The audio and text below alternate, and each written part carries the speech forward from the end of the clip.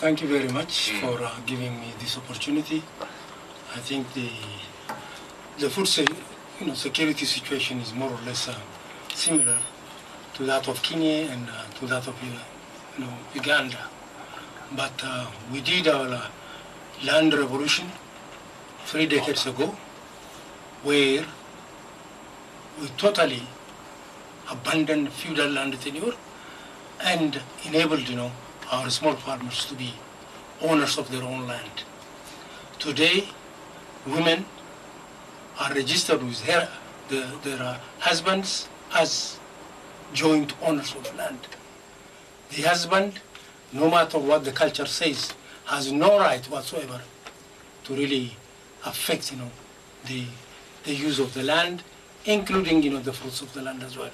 So in this sense, I think we are favorably located in terms of land ownership. Generally speaking, food security is a problem in our country because of several factors. Climate is one, and we are grappling with it. 2 or 3 decades back, Ethiopia was really demonstrated as the most famine-stricken country. That famine we evaluated as man-made rather than naturally induced. The current government is extremely articulate about what should be done by the government and also civil society organizations. So situations are tremendously improving, both in terms of really boosting production and at the same time also bringing about some sort of equitable distribution among the population. We have, broadly speaking, we talk about 3 Ethiopia. Poor Ethiopia, where areas that are chronically affected by food insecurity. Then we have the rich Ethiopia, which is naturally endowed, but due to backward technological innovation is not in a position to produce more. And then we have the pastoralists. For the chronically affected areas, there is what we call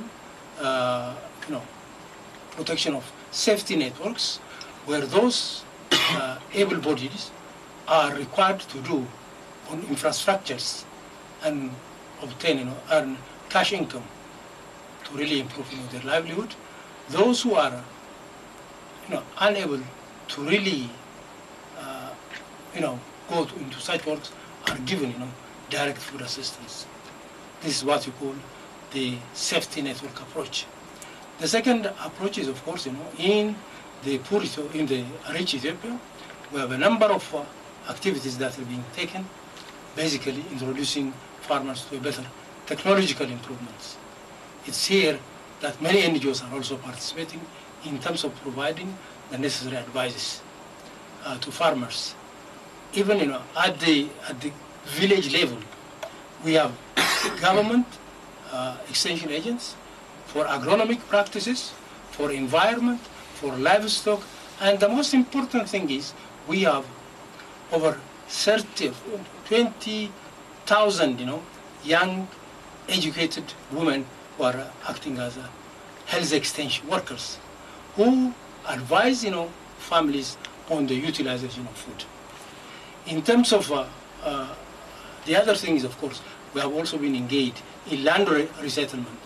There are areas that is really lost, because of environmental degradation, because of rainfall regime that is unreliable. So we have to resettle these people within an area.